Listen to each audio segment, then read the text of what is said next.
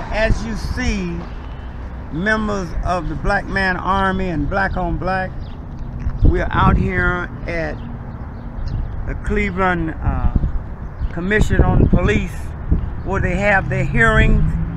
We're going to continue to stay vigilant at these hearings, even though we don't really believe that much is going to come out of them. We're going to continue to stay vigilant. And the main reason that we're staying vigilant right now is because our opinion has not changed on CPA policeman Steve Loomis, who is on this commission. We've been waiting on him. Don't seem like he's coming. Maybe he's resigned like he said he was, which he should, for the statements that he's made. However, we will continue to wait. I see the policemen have came in the back and they're watching us, and we're watching them, but we're really waiting for Loomis. Mr. Loomis, where are you? Where you at, bro? We're waiting on you. Where you at, Mr. Loomis, where are you? We're here. We're here.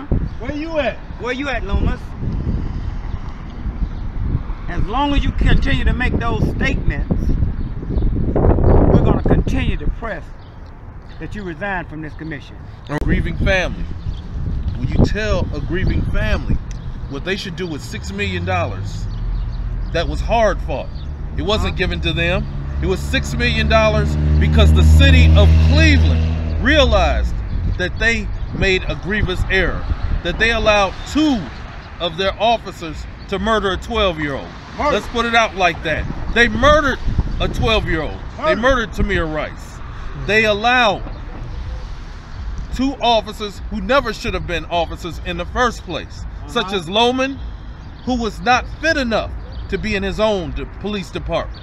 And they let him come over to Cleveland and slip through the cracks. They let Garnback, who had a problem in the East Cleveland area, come over here. And now, Tamir Rice, he was dead, murdered. So the city of Cleveland sat out and said, this never should have happened in our city. The mayor even said this never should have happened in our city. And what happens?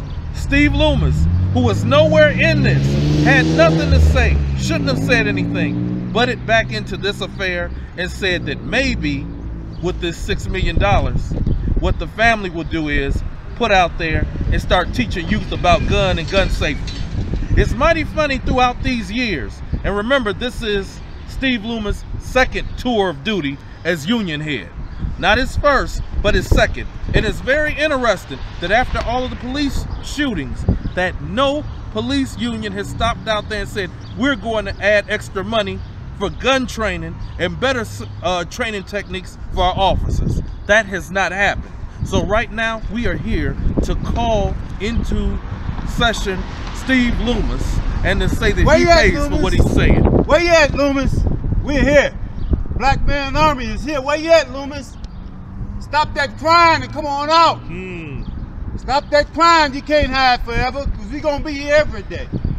We're going to be where you at. Come on out, Loomis.